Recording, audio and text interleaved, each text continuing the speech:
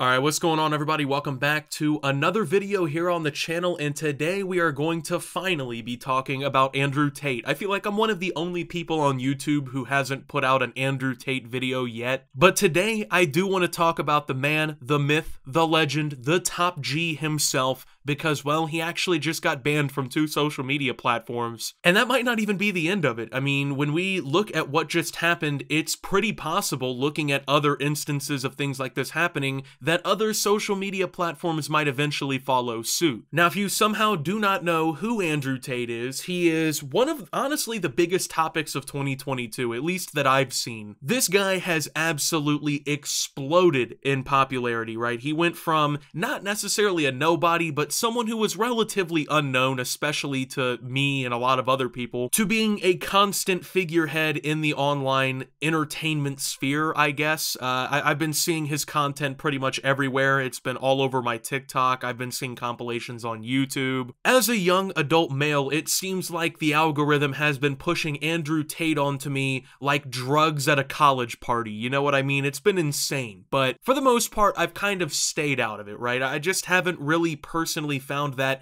interest or that attachment to this situation, but seeing this happen now, I kind of want to talk about it because it's a pretty intriguing moment in the whole Andrew Tate storyline, right? This is a guy who has spent the last, I don't know, 6 to 8 months absolutely exploding on social media. Now, Andrew Tate is one of the most controversial online figures, perhaps of all time at this point. Like, even though he's had this massive explosion in popularity, you have millions of people who either love him or absolutely despise him. He is definitely one of the most, I would say, divisive figures online today, and he's made a lot of pretty out there comments. I mean, he's said a lot of things that most people wouldn't say. Well, it turns out that Andrew Tate today was just banned from Meta's platforms, aka Facebook and Instagram. So obviously these are 2 of the biggest social media platforms in the world that he is now banned from, and if you're like me, you're wondering if decisions from other social media companies might end up following pretty soon, right? A lot of the times when you see, you know, like 1 or 2 of these platforms end up taking somebody down like this, you know, there's usually some sort of silver lining that kind of gives other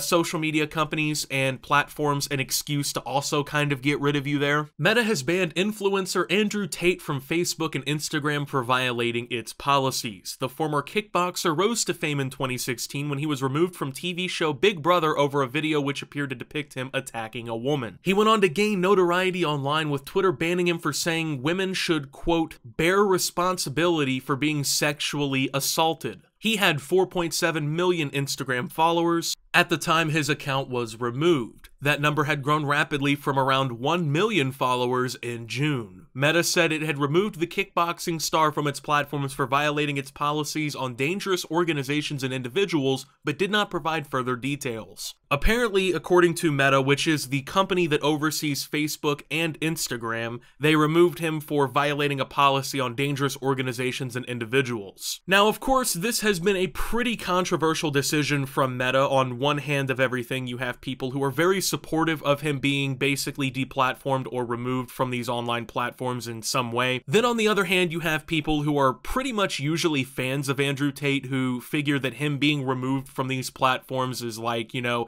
suppression of free speech or like an attack on Andrew himself. Now, I do have a pretty significant issue with the way that this all was handled. Keep in mind, I'm not some sort of like Andrew Tate fan or anything like that. I have found myself agreeing with some of the things he says, which usually are the less controversial things that he says, it seems to be. But of course, I can't agree with everything this guy says. You know, like he definitely says some pretty out there shit sometimes. Not everything he says is completely true or reasonable. I mean, that really kind of goes with anybody online or in any sort of position where they get to share opinions and whatnot. You're not always 100% right, but personally, I really want to know what specifically it was that got him kicked off of Facebook and Instagram. Now, a lot of people, you know, when you say things like that, right, they kind of, I guess, jump to the conclusion of you're defending Andrew Tate? What the fuck? How could you defend this guy, bro? What do you mean you want to know what he said that got him kicked off the platform? Well, it's not necessarily defending somebody to want to know what it is specifically they said / did to get them removed from a platform. Now, of course, people are speculating, right? You know, they're speculating that maybe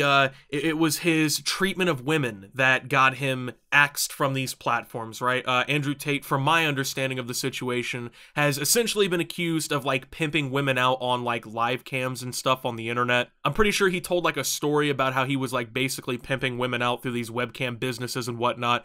He's, I believe, under investigation for sex trafficking in Romania. I may have details about that wrong. Like I said, I'm not like completely, I guess, infatuated with this situation. I'm just kind of reporting on the ban more or less, but he has definitely said and done some pretty borderline things that could probably get you removed from social media pretty easily. But I want to know what it is he said and did specifically. Like, I don't know. I feel like in a situation like this, right, if Facebook and Instagram are going to come out and they're going to ban somebody, right, because, you know, they, like in this instance, they claim that they're a dangerous individual or organization. You should outright explain to us, the people who, I don't know, use your platform, basically pay the bills and whatnot, you should outright explain to us why this is the right decision, I feel like, right? At the end of the day, if you're going to make a decision like this, it just should be, I think, common practice to fully explain yourself on why you did this. Now, that's not to say that Andrew Tate hasn't said or done some things that could definitely warrant him being suspended or kicked off of social media platforms, but I feel like that situations like this could honestly boil over in other situations,